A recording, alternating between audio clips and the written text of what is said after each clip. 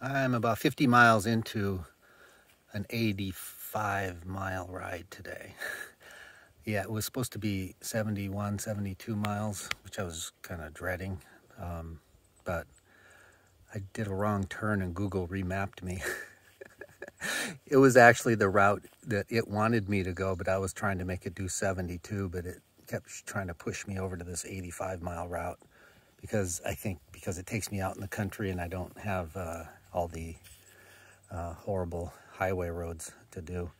The road, I'll tell you, this morning was probably some of the worst riding I've ever done. I'm running out of adjectives.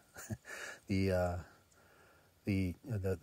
traffic was just death-defying, but I survived it, and I got out in the country, and it started calming down, and I was dealing with some big dump trucks, but then that went away, and now it's just, you can hear there's like no traffic. There's one car coming, but it's really, really nice out here in the country. It's been going like this for about, I don't know, 10, 15 miles.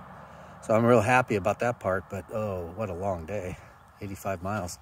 Yeah, here's a nice smooth road.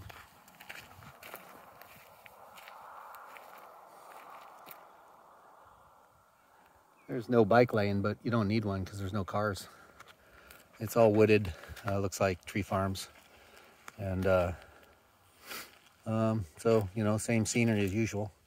But after I get off of this road, I get back onto Highway 17, and it's going to be grueling.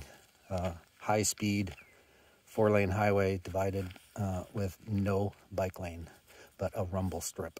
So I'll be doing that for about 30 miles, I think. And, well, we'll see. I'm not happy at all. I don't want to go on that road, but there's no alternative.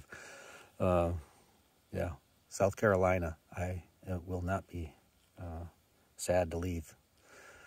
But otherwise, everything's good. The weather's really nice. You can tell there's no wind at all. I was supposed to have a mild tailwind, but I haven't seen that.